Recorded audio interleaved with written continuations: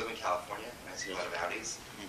This might be a fairly marketing question, but I don't picture Audi as a green company per se.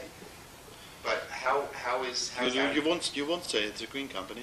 No, I mean I don't think of it as a green. Sure, company. okay. But yeah. Are you, when the diesels roll out as 50-state diesels, especially in California, are you going to market them as a performance technology or a greener technology? Because I know. No, it's both. I think it's both. Yeah. Right. No, but we let's say we don't say that's first priority that we are a green company. Yeah.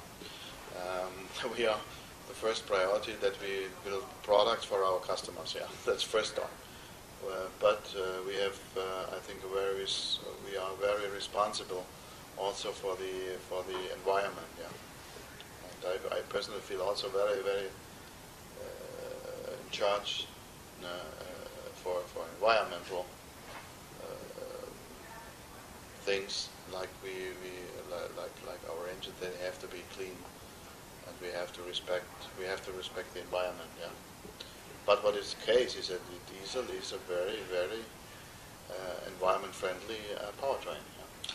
Anyway, but this we cannot lie. Yeah. But we do that also because what is our experience that the customers who change to the diesel in Europe, yeah, they remain with diesel because what they like very much is the combination of performance, yeah, feel the power, and fuel economy. Will this clean diesel that we now have in California, the 15 parts per million since October 15th, plus your new diesel engine and AdBlue and Blue Tech, your after treatment, will it make this diesel with the engine cleaner than any gasoline? Let's say from there we have to talk about thermodynamic. Yeah, the diesel process is a different one than the gasoline process. Yeah, so the diesel has an advantage on hydrocarbons. Yeah, it's better on hydrocarbons. Yeah, normally. So he has not the hydrocarbon problem like the gas engines. Yeah, I would not say hydrocarbon problem, but hydrocarbon. He produces less hydrocarbon like a gas, but he has, on the other hand, normally higher NOx emissions because you cannot use the three-way catalyst system on a diesel, yeah, because it doesn't run on homogeneous lambda 1 charge, yeah, which you need for a three-way catalyst. So the disadvantage on advantage on hydrocarbon, but a disadvantage on NOx. So anyway, we have to fulfill the limits. Yeah. So that means normally, yeah, we have to fulfill the NOx, yeah, for lifetime. Yeah, either with gas or with diesel. Yeah. What we are better a little bit for sure is hydrocarbon. There we are on the diesel better. That's the case. Are you studying HCCI? Sorry? Are you studying HCCI?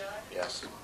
And are you making headway on it? My personal opinion is, yeah, that we'll have not one combustion system in the future, yeah, because we will not have one fuel quality in the future. So I think there will be diesel combustion systems, and there will be gasoline combustion systems. So we will have both. That will not end up that we have one engine which is, let's say, one party uses advantage from diesel and gas. Yeah. We'll have both. Yeah. But I have to say, the combustion is becoming more and more not the same, but closer and closer, because we are using direct injection, yeah, since years now, as first manufacturer in the world, also in the US. We have been the first one who introduced turbo direct injection engine in 3 years ago. Yeah, yeah. Now other manufacturers start to come up also with direct injection turbo engines 3 years after us. Yeah, yeah. A diesel today, TDI, is a turbo direct injection engine. Yeah. TFSI, our four-cylinder, which I think won several awards in the past years. Yeah.